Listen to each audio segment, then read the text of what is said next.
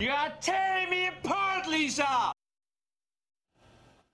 That's Tommy Wiseau in the 2003 movie The Room. It became a cult classic. In fact, the 2017 movie The Disaster Artist was based on The Room.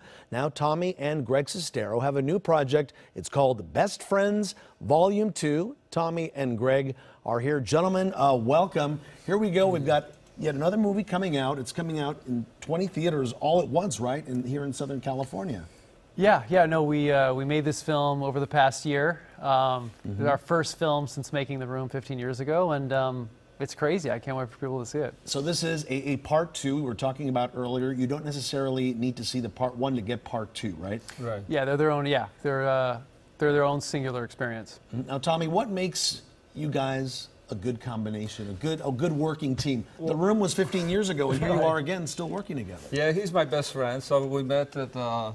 We met 20 years ago in an acting class, and there was, I don't know, there was something about watching Tommy perform that made him interesting. He's got a great sense of humor, and you know, it's just one of those things. We worked together on The Room, and I always thought Tommy in the right role, I think, would be really interesting, and so that's what this movie really is. It's us working together again, and kind of putting Tommy in the right role. And the right role in this case is as a mortician, which is very interesting. Yeah, it is. It's also been challenged to work with Greg because, you know, it's just like sort of this process of learning. I always say when you're part of entertainment, you're learning every single day. So I think people will see me in different sort of who I am, what I can do as an actor, because I've been doing acting for the past 20 years, so I'm very proud of it. Yeah, he did a lot of research for this part as well. Like he full on became a mortician. No, I'm just kidding. And no, I heard that you did go to a morgue and you did actually do that sort of research, morgue, right? Yeah. I mean, it's part of the process. Yeah, absolutely. And you see, there's always like,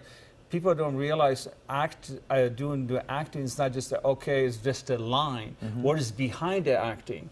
And that's what I always say, you know, do the research, do this. And again, it was very challenging. I think everybody did a good job. So hopefully people enjoy it. And I'm curious, Tommy, you're also a director as well. So being a director, did that affect your acting as well? Absolutely. Or to receive direction from someone else? Absolutely. I don't want to quote Clint Eastwood, but for some reason I want to quote him.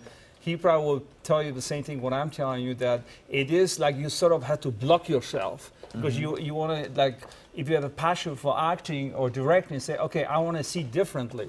So in great case, a best friend, I block myself completely. I say, wait a minute, you know, that's not your project. You know, either though you are connected. So it was very challenging. I really enjoy it. So. And you both bring something unique to the table, which makes even the project more exciting to watch and see and work on, right? You see creativity is there. So that's a uniqueness, and I think the response was tremendous, right? Yeah, I think people are surprised. You know, we worked really hard on it. We'd rehearse late at night for hours. Tommy would call me and be like, hey, I should be wearing this if I'm a mortician doing this scene. So it was just cool to try. I give him like 5 cents, so I give him 5 cents. But you guys are a great team. But well, the Room, we wanted to talk about this before we go. Absolutely. You brought me the script, the original script. Which does exist. Right, does exist. And something you said you were very proud of. The Room came out in DVD and also Blu-ray. Correct. And in this case, it's been dubbed into many languages. Yeah, we have 5 different languages like German, Italian, etc. And I'm very proud of it because this is again thing that we did everything what the industry told us to do. You know what I'm saying?